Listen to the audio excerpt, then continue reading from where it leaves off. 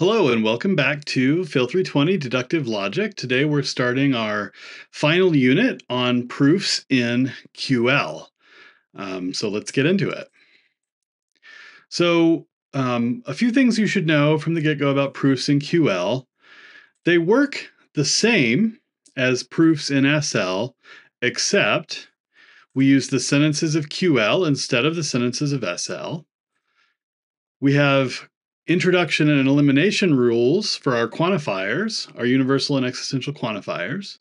We have a new replacement rule, which we call the quantifier negation replacement rule. That's based on the relationship between the existential and the universal quantifier.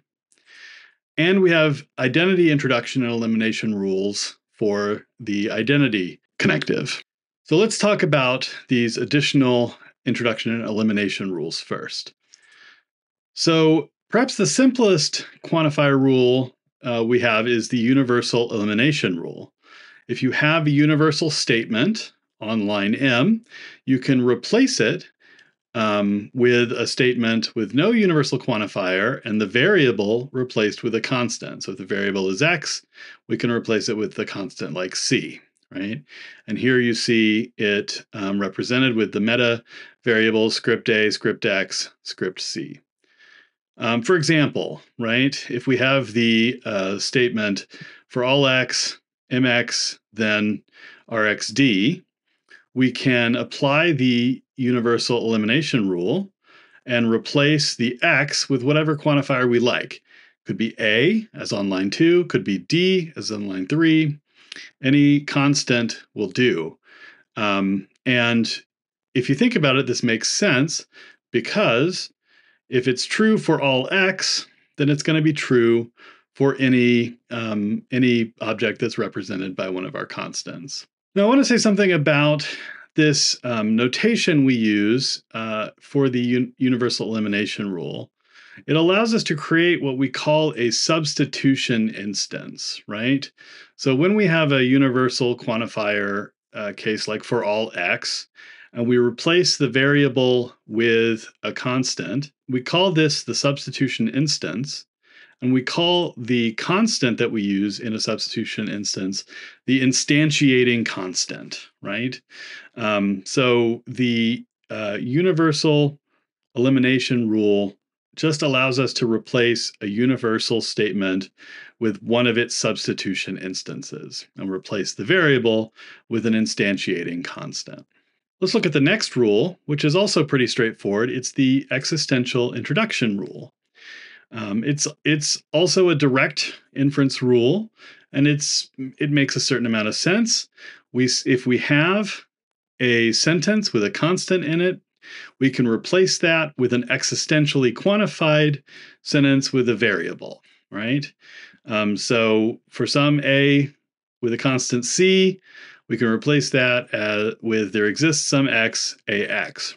And again, this makes sense just based on the definition of the existential quantifier. It tells us that there's at least one thing, right, of which this statement is true.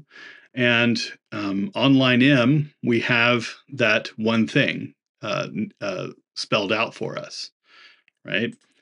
Here are some other examples of how we can use the existential introduction rule. We've got on line 1 a sentence with constants and no quantifiers. And any of 2 through 6 here are legitimate applications of the existential introduction rule. So you notice on line 2, for example, we've replaced just the final d in RAD with an x, right? Whereas on line 3, we've replaced both a's in MA and RAD with an x.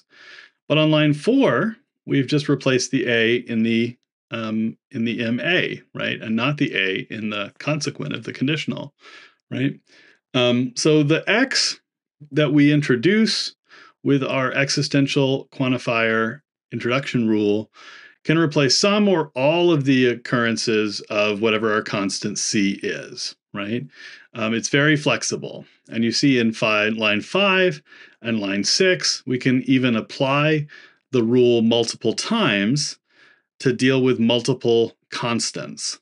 The universal introduction rule is a little bit more complicated, right? it looks a lot like the existential introduction rule, right? With a caveat, right? So we have some line M that has a sentence with a constant in it, right?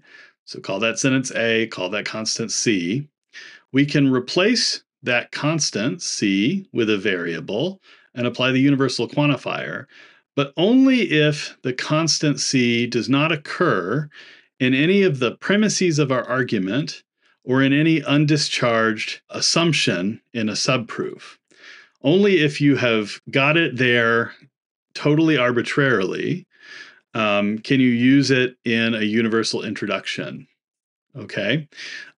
So what does that look like? Let's look at an example. I have here a proof that starts with a simple indirect proof that proves a theorem that we proved a version of in SL previously, right, in one of our homeworks. And it is pretty straightforward. We assume, for the sake of a conditional introduction, df, right? That's an atomic sentence with a constant f. Reiteration rule, we bring it down to line 2, and that gives us this conditional. We know this is a theorem. It's a tautology. We've shown it multiple ways in past units, right? If df, then df, right? Now that we've got that, and since f doesn't appear in a premise, there are no premises in this argument, and since we've discharged the subproof, so it's no longer the assumption of an undischarged subproof, we satisfy that condition on this rule, and we can eliminate the constant, replace it with the variable, in this case z, to get line 4 and use the universal introduction rule. The reason I can use the universal introduction rule in this way is because I could have picked any constant whatsoever. A, B, C, D, E, F, etc. It doesn't matter, right? It is arbitrary. If it's arbitrary, then the same form of this sentence 3 should apply to anything whatsoever, because I didn't pick out anything specific, right? I don't have any conditions that are holding me to F. The final and most complicated of our basic quantifier rules is the existential elimination rule, right? And we represent it in this way. We need an existential statement with a variable in it. We need to create a subproof, and we need to derive some conclusion that is independent of the substitution instance we assumed for our subproof. So let me walk you through this. I have some existential statement. There exists some x, ax. Remember, my x and a here on line M are metavariables. It could be any variable, x, y, z. Could be any more complex sentence, which we call a with the script a. On line N, I start a subproof by assuming a substitution instance of line M, right? So I've replaced all the instances of the variable x with the constant c, and I have started a subproof. The c can't be a constant that's already in M, right? It can't appear in the existential statement itself, right? It also can't appear in any undischarged assumption of a subproof that we're still in. It can't appear in a premise of the argument. It has to be a new constant, right? And then I need to derive some conclusion, call it B, that doesn't have the constant either. So C cannot appear in B. It cannot appear in the original existential, and it can't appear in any premise or undischarged assumption. And again, this is to capture the fact that it has to be an arbitrarily chosen constant, right? And you have to get rid of that constant before you exit the subproof, because we know that something exists that satisfies A, right? That's what line M tells us, but we don't know what it is, right? So we're using C to refer to it temporarily, but we don't know that C is actually the thing, right? We're just using it as a placeholder. This will make more sense if we look at an example. So we've got two premises here. Premise 1 gives us this existential there exists an x as x that we're going to apply the existential elimination rule. Line 2 gives us this simple conditional for all x, if sx, then tx, or all s's are t's, more colloquially, that we will use to do our derivation. We start on line 3 with a subproof, and our subproof starts with a substitution instance of line 1, right? That's the existential we're eliminating, right? I chose A here at random, right? It doesn't appear in any previous part of the proof. That's crucial. And then I work through the proof, line 4, 5, and 6, fairly straightforward. I apply the universal elimination rule to line 2. There are no conditions on the constant I use there because it applies to all x, right? So I can do the A again. And then a conditional elimination rule to get line 5. That works just like SL. I apply my existential introduction rule, right, which I can do without any conditions on the constant I've chosen, right? And I get there exists an xtx, right? Now, line 6 there exists an xtx. There are no variables in there. Most crucially, the variable a does not appear.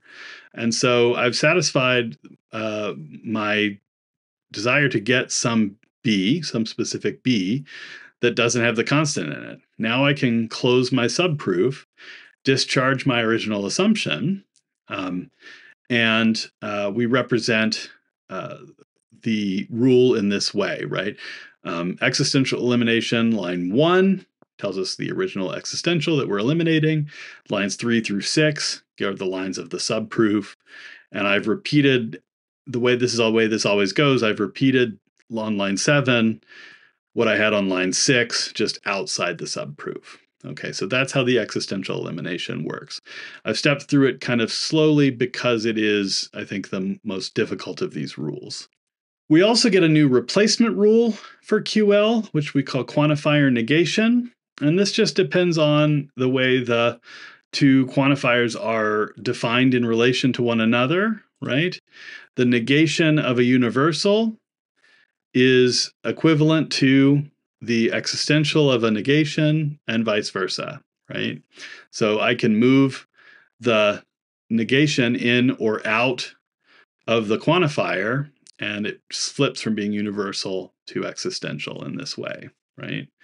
And this is a replacement rule, so we can apply this to partial sentences. We can apply this to parts of our lines, right?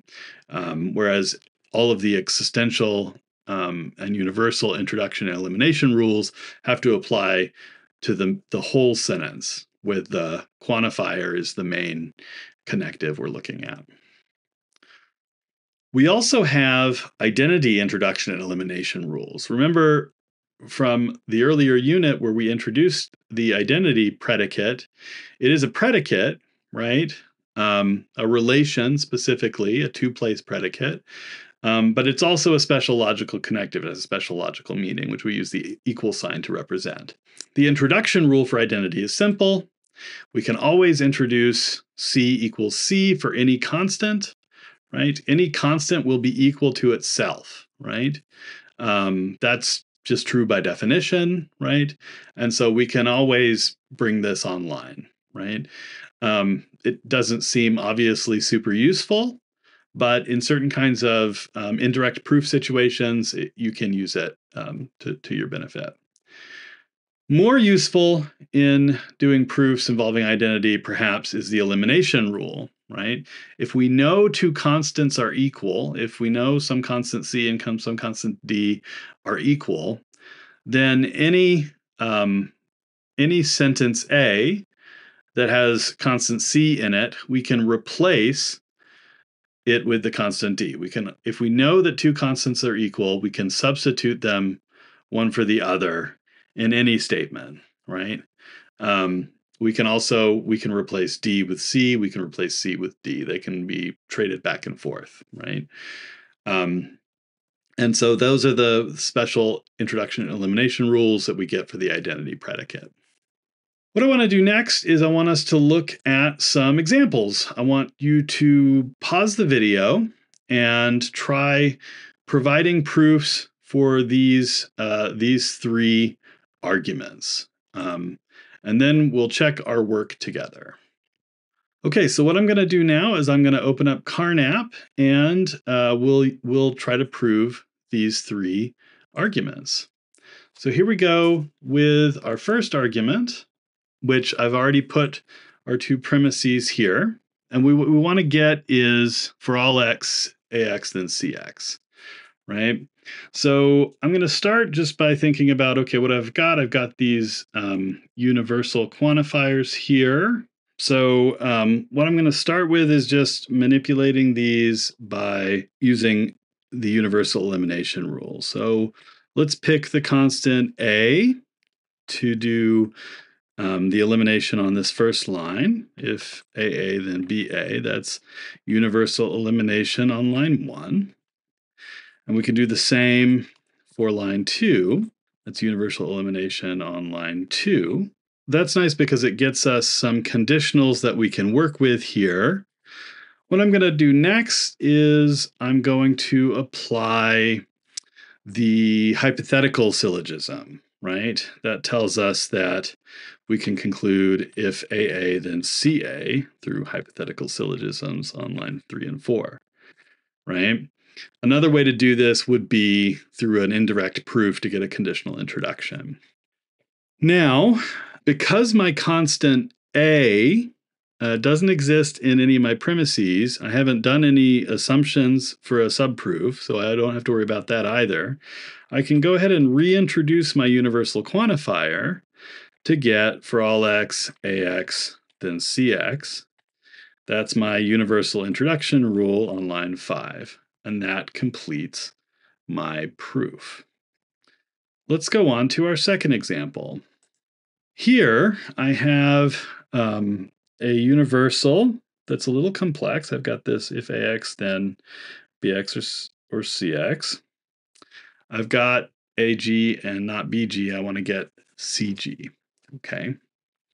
So first, again, let's manipulate what we have to get rid of that universal quantifier.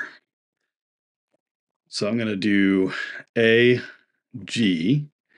then bg or cg, universal elimination on line 1.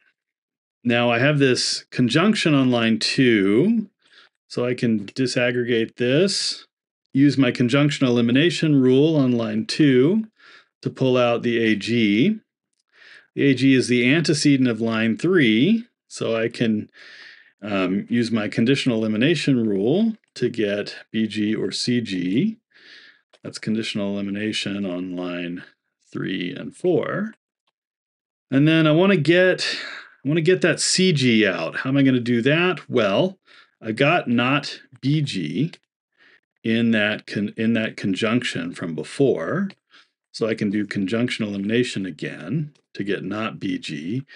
And then if you look at 5 and 6, that's the form of our disjunction elimination rule. So that can get me CG through disjunction elimination on line 5 and 6. And that finishes our proof.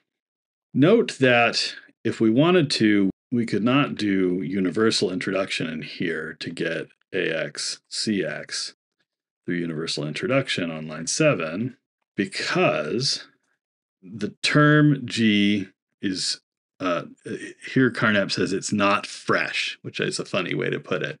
It appears in premise 2, so we can't rely on it for this, right? We can't use it in this case. All right, let's carry on to the third proof. I hope you did well on the first two. So this third proof, we have, again, the same first premise for all x, if ax, then either bx or cx. But I have this existential. There exists an x, ax, and not cx, and I want to get there exists an x, bx, right? So I'm going to start again the same way. I'll even use the same constant. I'll cheat a little bit and copy paste here, right? That'll work. Now, because I have an existential here instead of something with a constant in it, I have to use my existential elimination rule to get at any of this stuff. Remember, for the existential elimination rule, I need to start a subproof where I assume the substitution instance of my original existential. So this is my assumption. I want to get EXBX here. So now I've got my same kind of conjunction here. So I can use the same structure I used before to get the AG out. I can get BG or CG again through conditional elimination, although my line numbers have changed. Now it's line 3 and 5. I could get not CG also through conjunction elimination on line 4. And that means I can get BG through disjunction elimination with our disjunction on line 6 and our negation of one of the disjuncts on line 7, right? Still not where I want to be because I still got that constant. I got to get rid of that constant before I can end the subproof. But I'm close because I can use the existential introduction rule to get there exists an x, bx, right? That's existential introduction on line 8. So that's good. That's what I need, right? That's what I wanted. So I'm going to repeat that here on line 10. And that's the existential elimination rule. My existential is on line 2. My subproof is on lines 4 through 9. That gets me my conclusion. That proof is complete. How did you do with those proofs? I hope you got the hang of it. If you have any questions, of course, send me a note or come by my office hours and we can talk it through. Next time, I will talk about how to combine proofs with translations, and we will look at some more examples. I look forward to seeing you then. Before you check out the next lecture, I do encourage you to try out a couple of the practice exercises. All right, good luck. Bye.